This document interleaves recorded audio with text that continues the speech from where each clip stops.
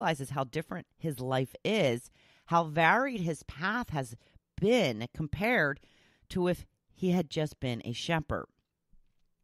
So this is just one of the many benefits of following your true path. Maybe your path will change as you walk along it. Maybe it will become something else that you discovered while searching for your true purpose.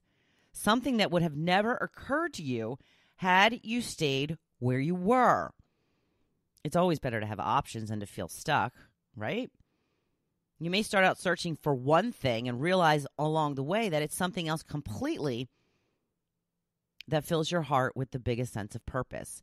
But if you don't follow that initial path, if you don't get going, you may never, ever see the potential. I realize all of this is very scary. I realize it is extremely difficult to start over and forge a new path with no guarantees. This was thrust upon me. I lost a job that I loved. I felt I was treated pretty unfairly in that situation. That was my opinion. And part of the reason I chose this route is so that I can be the one in charge.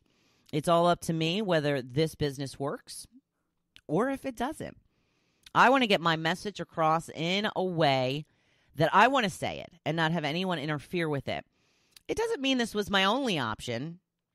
I could have looked for another radio job. I could have looked for a writing job. I could have gotten any old job to pay the bills.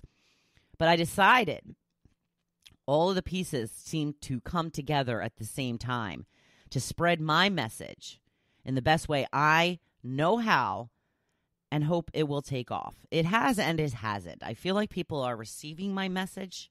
I feel like people are liking my message. I'm hoping that people will share the fact that they like my message, but I still need to figure out a way to actually make a little money at this. I am living my best life right now, no doubt about it. I'm playing by my rules, but, got to start making some money at some point. So if the money doesn't follow soon, it may be time for a reassessment. Put it that way. My path wasn't completely known to me at first. It still isn't.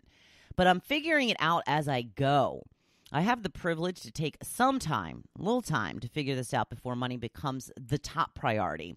But as I go down this path where there are forks in the road, I have to decide which ones to take or to stay the course.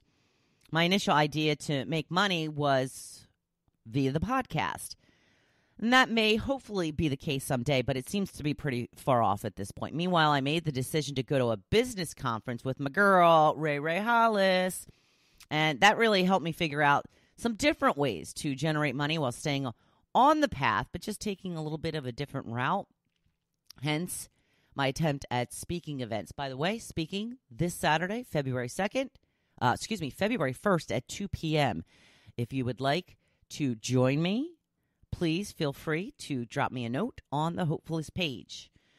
So if all goes planned, I will be bringing in money soon as a speaker, as well as spreading my message to more people and building my brand at the same time.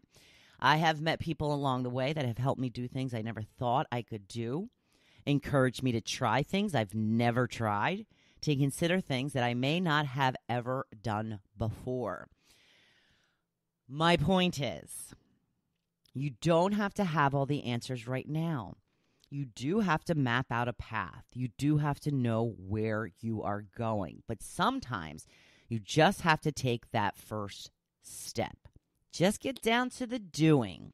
Start somewhere and start now. But I know that you will discover more and more as you go down the path. Things will unveil themselves to you. Options will come up. And you have to decide if this is something that will help you get to where you want to go. Is it easy? Oh, shell no. That's my new phrase. Have you noticed? You will be taking a chance. In fact, I can almost guarantee you will fail at times. But when you do, how fast can you get back up and learn from that mistake? Will you ultimately fail? Well, that's really up to you. Will you feel fear? Of course. It's scary. We're talking about your life. But another thing they discuss in The Alchemist is the only thing that a dream makes a dream impossible to achieve is the fear of failure. I'm going to say that again. The only thing that makes a dream impossible to achieve is the fear of failure. because you don't go at it whole hog. You don't go at it full force. You hold back because you're afraid. Now, the boy asks the alchemist, but what if I die trying to find my personal legend? And his response is, at least you died trying, which is more than most people can say. I've talked about this just recently. I feel very fulfilled in my life right now. I feel like I'm doing what I'm supposed to do, hence my purpose. And I'm not afraid to die like I have felt in the past, because I feel like I'm doing what I'm supposed to do. I'm feeling fulfilled. I'm feeling a sense of purpose. Do not misunderstand me. I do not want to die. But I know that a statement like that seems very bold and very cynical. What if I die trying? At least you died trying, which is more than most people can say. I'm telling you, when you're doing what you're truly meant to do, you just feel different inside. So keep at it. Don't give up. Not ever. But be smart about it. Educate yourself on what you need to know in order to get where you want to go. But you are the one in charge. And you are the one who has to make these choices. As we discussed yesterday, we instinctively know the right answer if we quiet ourselves enough to find it. It is I Wish It Were Cocktail Friday, Thursday. One more day, people. Just one more day. So work up those badass muscles today and start down your true path and make today your best day yet. Thank you for listening to The Hopefulist, hosted by Wendy McClure. For more inspiration, please visit Hopefulist.com. Thanks, and we'll see you tomorrow on The Hopefulist. I may die trying to get on Ellen's show, but Ellen, have us on your show!